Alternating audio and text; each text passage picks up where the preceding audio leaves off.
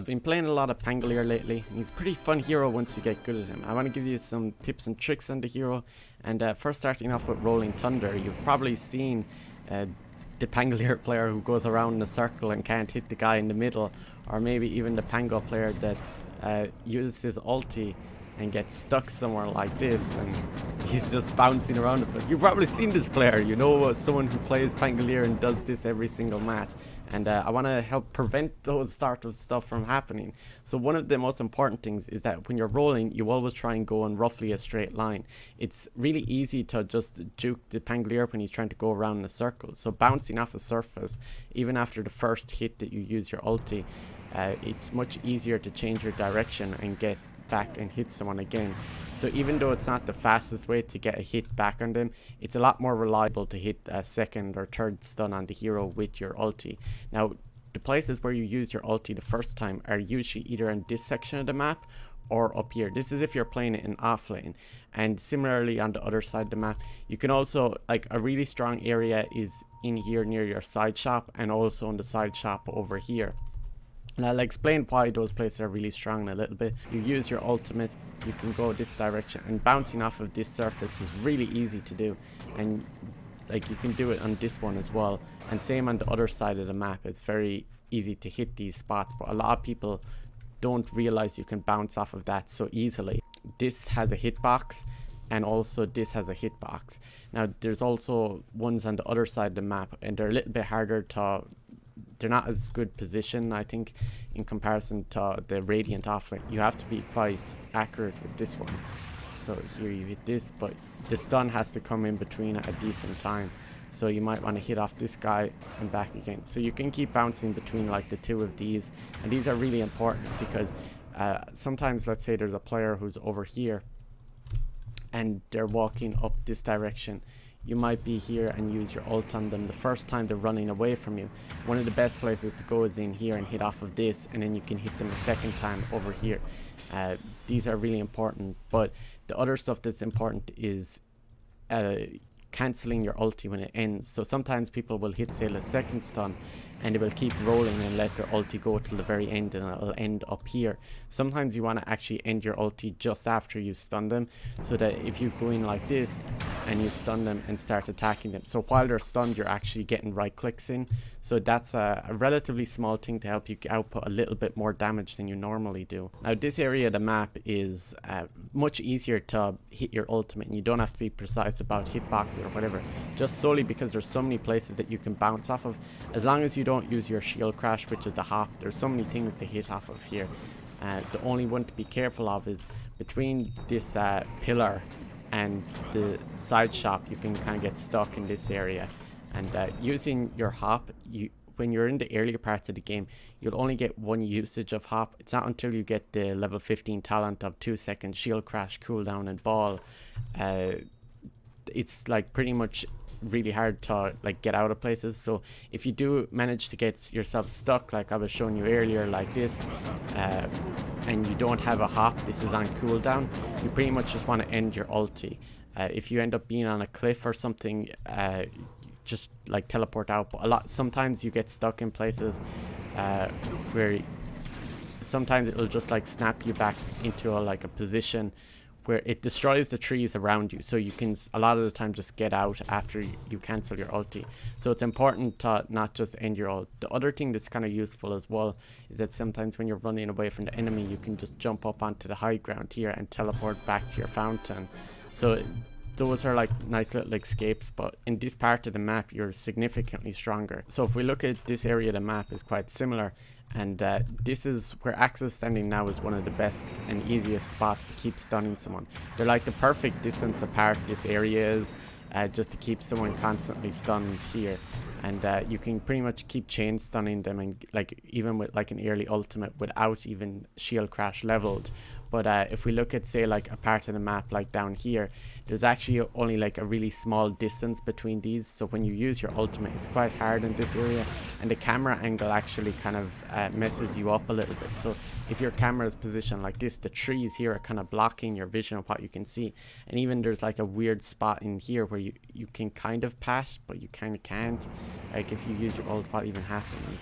like it kind of messes you up probably a lot. So it's really easy to misclick in this area. Typically when you're in the river and there's a cliff kind of in your way, you want to move the camera up so that kind of like Pangolier is in the bottom half of your screen, and other areas that's important is like here at the roach pit. You don't want these trees blocking you. When you have your camera like this, you'll accidentally click in the wrong places. Now the other places that have hitboxes on this side of the map are this big tree here and this like relic or diamond in the ground. So these are easy to like bounce between. They're relatively like easier to see as well, because up here there's like trees blocking all of these that are like harder to see, but this one is not positioned in as good as position as the like radiant offlane, just because if we look say here, it takes a long time. Let's say I bash someone here or like boop them, and then all the time it takes to go over here, it's a much further distance away, and this one is like in a much preferable position, and it would pretty much be like as if it was positioned here. It's kind of like unfair advantage. The other thing is that sometimes what happens up here is a support will be running through here. As you see, the cliff is really close to it over here, but on the radiant side the difference is much bigger. Look, there's all this tree line that nobody ever walks through. People are usually walking in the tree line up around this area. So if I was to use my ulti here and then I was to go in here and come out again, you see like half the duration, if more, is used up of my ultimate already by the time I get back out to bounce on someone a second time. So there's a significant disadvantage to it. And as well, when you go in like this, you can sometimes lose the vision of the enemy when they go in under their own tower. Now the last place that you'll end up having in the early to mid parts of the game is at mid lane, as you would have guessed, and these areas again are pretty easy to hit. Sometimes what you can do is you can go up onto the enemy high ground and make sure that you bounce like this back and forth. You can also bounce like down on the low ground like this, but the disadvantage of doing this is that you don't have vision up on the high ground, so your allies might not be able to see the players up here. So bouncing like just from say up here to here is significantly better than bouncing from here to here, just because of the high ground and low ground vision. Now the last one with Rolling Thunder, which is a little bit different, is usage of your ultimate on the roach pit. This is a little bit harder to do and you have to time it properly, but bouncing back and forth like this can pretty much win you a big Roshan fight, which is really important. You can also get bashed by Roche and die, which is pretty cool too. You do take that into account, but when you are using your Rolling Thunder, that kind of brings up an interesting thing up where if you're playing against something like Monkey King or Clinks, both of their ultimates are really good, and they also do damage to you even while you're in Rolling Thunder, and ranged heroes are really good against your ultimate, so you want to be quite careful against those things. What you don't want to do at Roche, you want to make sure that you can time your shield crash at the right time, because if you do it wrong, what ends up happening is this. Holy shit, right?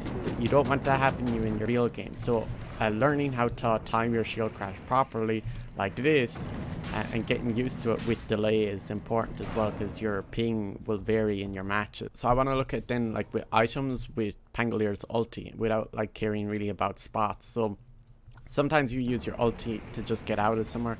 What you can do is like say roll down through the tree lines and then like teleport while you're getting like still rolling away. And you'll still keep rolling into the fountain, so it doesn't cancel your ulti.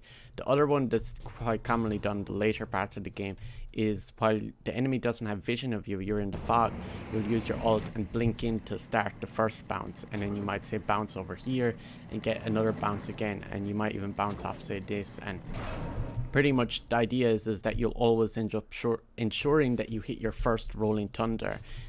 Now I want to go on to Swashbuckle, and one of the things that I was talking about is playing defensive.